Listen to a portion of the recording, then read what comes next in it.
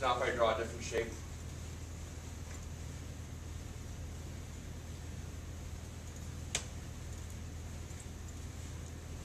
if I do a loft, and that shape, it's just going to go between the two shapes. So that's what this was doing here. It just went between the two shapes. That's not really, I wanted to have more of the flare. And so that's what these guide curves do. And with sweep, we had guide curves also that could help control the sweep. So if I pick that, I pick on those two guide curves.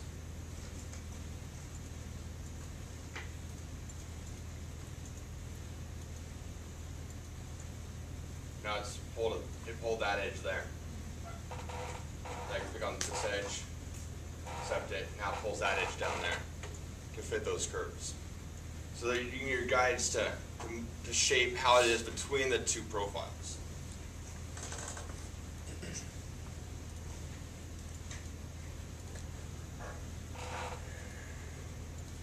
So on this one, if I wanted to kind of bow out on the sides,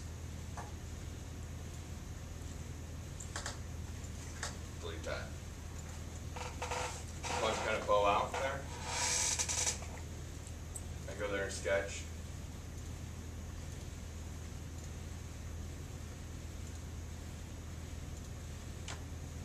The bow in it. Now I want to do my loft. There, guide curve there. So it kind of pulls the whole thing over. So if I wanted this side to go out, I'd have to do it on that side also.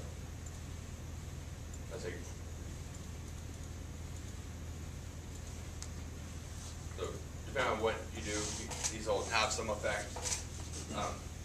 But it's real picky on how you're doing the guides. And this is where the lofts and the sweeps get real tricky. Because if you're doing something simple, it's a piece of cake. If you're doing something complex, more organic, you don't have as much control over it.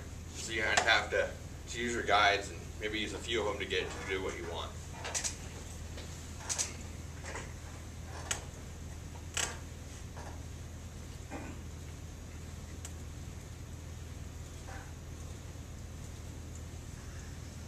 So I'm going to do one that's kind of like the one that we have back there.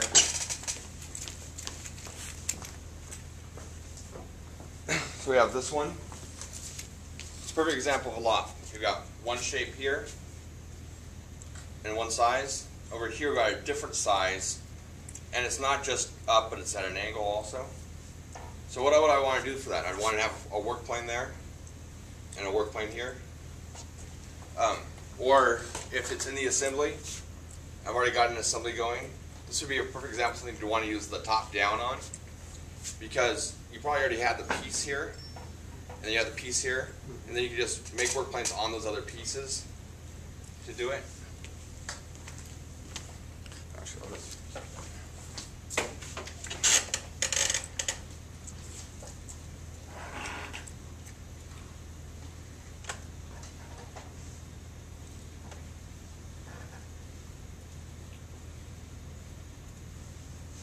I'm just going to do a rectangle.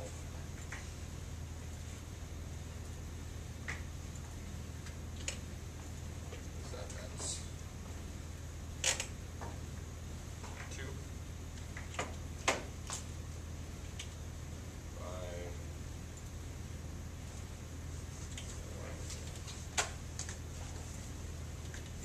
I'm just kind of roughing it.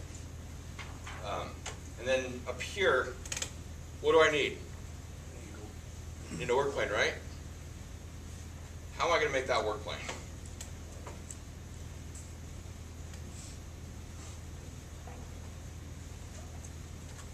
What do I need to have a work plane at an angle? Can you make it at an angle from the plane on the bottom? Yeah, I could, if I found an edge over here or an edge here. So I knew how far that came over.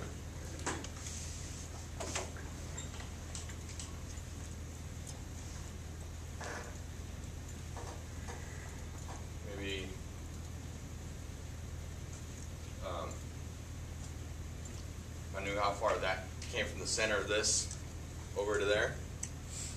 All right, I can measure that. So I want to say that was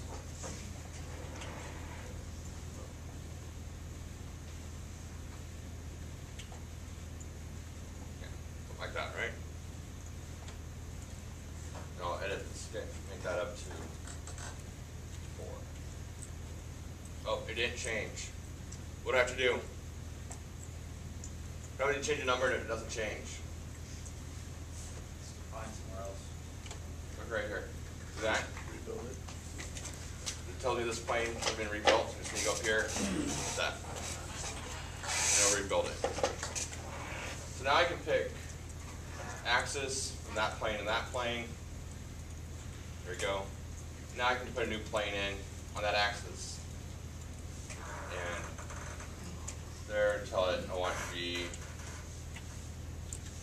15.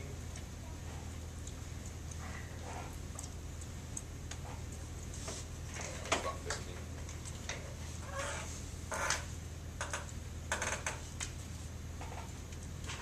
That looks about right. Is that right, Paul? Right about 15 degrees? I'm just trying to see if I had that in here. Something close to it? For what we did, it's fine. You'd know what angle it was. I can measure it. But now I can draw on that plane.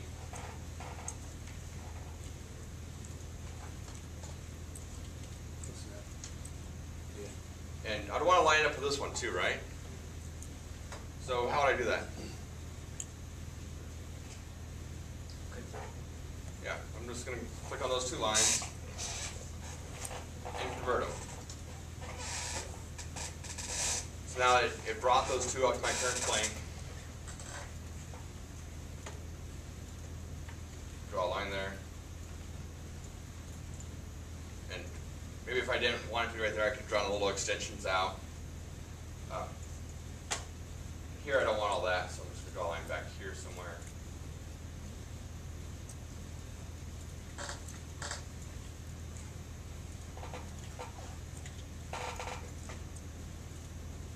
Here, this one I want to be 3. And do some trim. There you go. So I've got that front piece.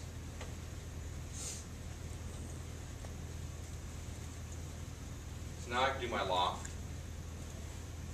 From here to here. And what happened there? You got it twisted. It twisted. If I bring that corner over. But is that what I want? Feel it. Using the Gotta curve, put your radius in. Any of these curves, right? So how do I do that? guide curve. Guide curve. Fill it. No, it can't fill it that. Oh, that. Yeah, these curves fill it. No problem. That curve, no. So delete that. Go back onto that plane.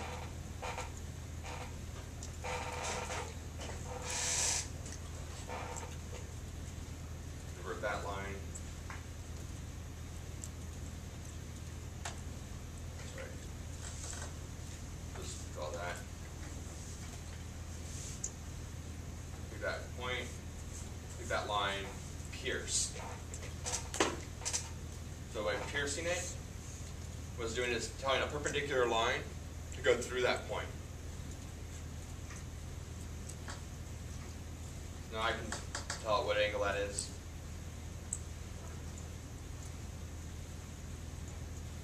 Thinking here.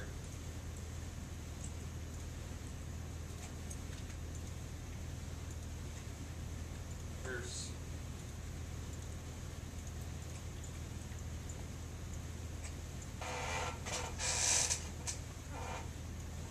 Something like that. Finish it. My loft. So I want to go from that one to that one. See, this time when I picked them, it went the same way. What's different about how I picked it this time? Grab the point on the same side. Yeah, I picked on the same side. Before I had picked here and there. This time I picked the same side. So it's going to try and line up that green point with where you picked. Having my guide curve there, accept. Second one there, accept. Okay. Looks a lot better. Some fillets on it.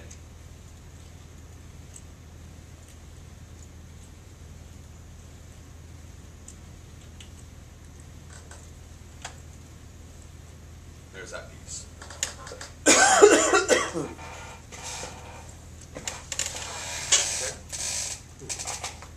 So that's how you make more complex shapes using the loft command. Also that mirror that I did, that was a big loft all the way through. When you have things like that, sometimes you get waves and you have to clean it up and stuff, but anytime you have going from one shape to another shape, loft is usually the best. Especially if you're changing the number of sides or the overall shape, it's the only way.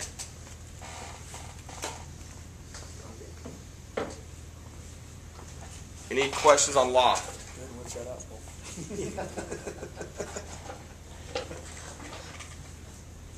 Questions? No?